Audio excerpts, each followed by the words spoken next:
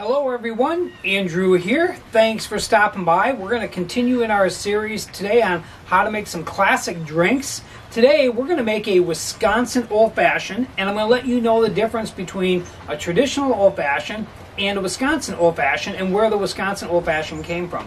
If it's your first time here, please subscribe, smash that like button for us, and in the comments down below, please put what you'd like to see us, any drinks you'd like to see us make. As I'd mentioned, I've been a bar manager for a number of years and made a lot of different drinks and always had fun doing this, so I thought I'd share some of my knowledge of making drinks. Now, people are asking, what is a Wisconsin Old Fashioned versus a regular Old Fashioned? So when I first started bartending, I was in Wisconsin, and every time someone ordered an Old Fashioned, it was always a Brandy Old Fashioned, and they would have the Brandy Old Fashioned sweet, sour, or press. And so I just thought everybody drank Brandy Old Fashions. Some people then, when they would be coming up from Illinois, they would ask for a whiskey Old Fashioned. And then I started asking people, do you want a Brandy Old Fashioned or a whiskey Old Fashioned?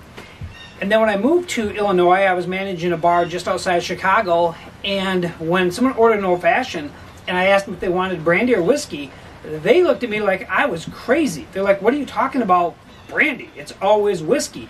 I said, well, I'm from Wisconsin. In Wisconsin, we make Brandy Old Fashions. What's interesting is Korbel, there's a backstory to why Wisconsin started being very popular with making a Brandy Old Fashioned versus a traditional whiskey Old Fashioned. An interesting fact about Korbel, Korbel is actually made in California, but they ship more of their brandy to Wisconsin than any other state. In fact, twice as much to Wisconsin as any other state. For example, in 2019, I believe it was, they made 275,000 cases of Korbel, and 150,000 of those cases were shipped to Wisconsin. So Wisconsin's a very heavy, strong brandy drinking state, and that's where the idea for an old-fashioned made with brandy versus made with whiskey came from. So we're going to start with making the basic ingredients for a Wisconsin old-fashioned. We're going to start with some Korbel. We're going to use some bitters. We're going to use some sugar.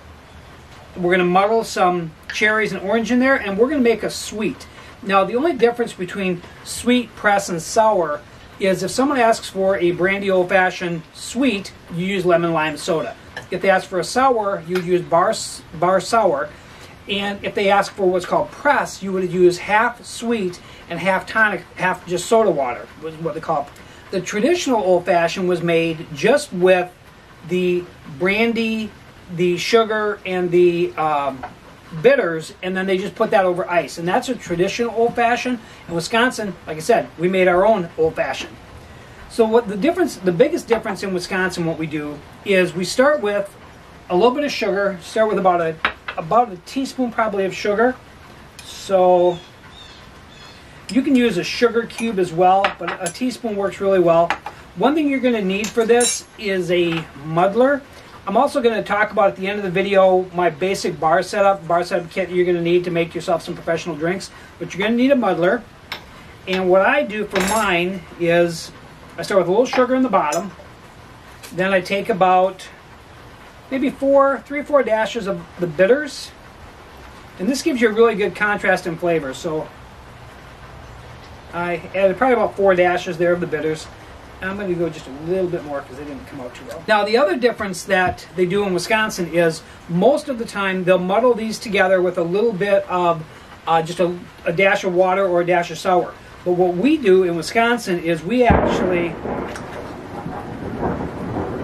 And yeah, it's a rainy day here in Wisconsin, thunder and lightning all around me, so it's actually a good time to just make a drink. Okay. So again, you take an orange, take yourself an orange slice. I like to just take a couple of orange slices, put them right in there. Yeah, we got some real good thunder going on around us here. Take yourself a couple of cherries. Now, some people, if they like it real sweet, they'll actually put a little bit of cherry juice right in there too. Just a dash of cherry juice. This gives you just a really nice flavor. Then what you're going to do, I would normally just pour this how much I want to put in mine. But for the sake of this recipe, I'm actually going to use a jigger. This is something they call a jigger. Now, a brandy old fashioned calls for 2 ounces of brandy. So we're just going to go 1, to what I call an extra kiss. Give that old-fashioned an extra kiss. So what we've done there is we've added the brandy, the sugar, the cherry, bitters, and the orange. And then what we're going to do, this is called muddling. And we're going to muddle this all together. And what you really want to do is get that sugar to dissolve into the brandy.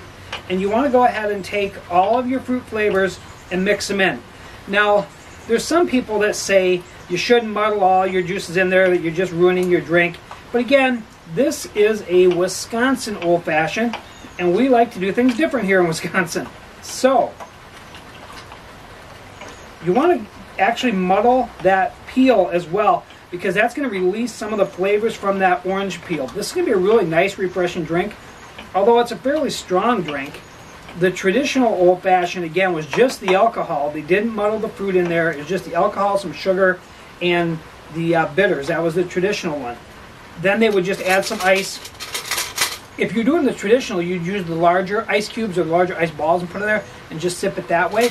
But again, because this is a Wisconsin old-fashioned, we're going to top it with some ice, okay?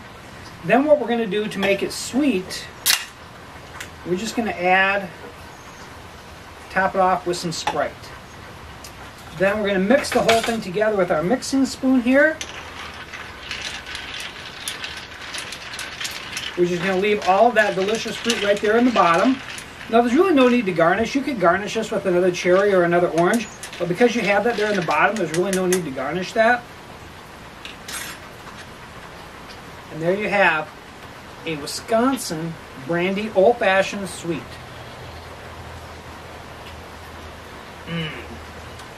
That is good, tasty, Wisconsin old-fashioned. I hope you liked this recipe. If you did, hey, give us a thumbs up.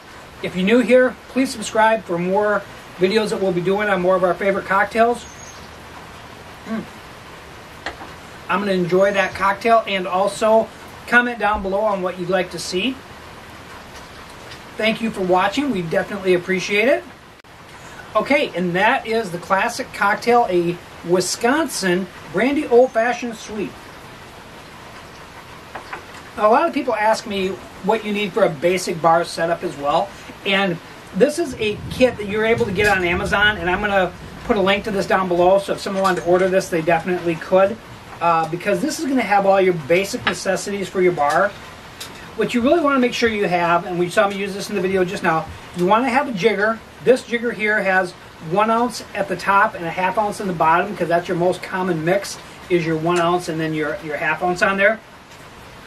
You also saw me use the muddler. Now the muddler is going to be for anything where you're going to muddle the flavors together. You would use this like I showed in the Wisconsin Old Fashioned. You would also use this if you were making mojito. You would use this to muddle the lime together in the mojito. And I think that's going to be one of our next cocktails, so stay tuned for that one.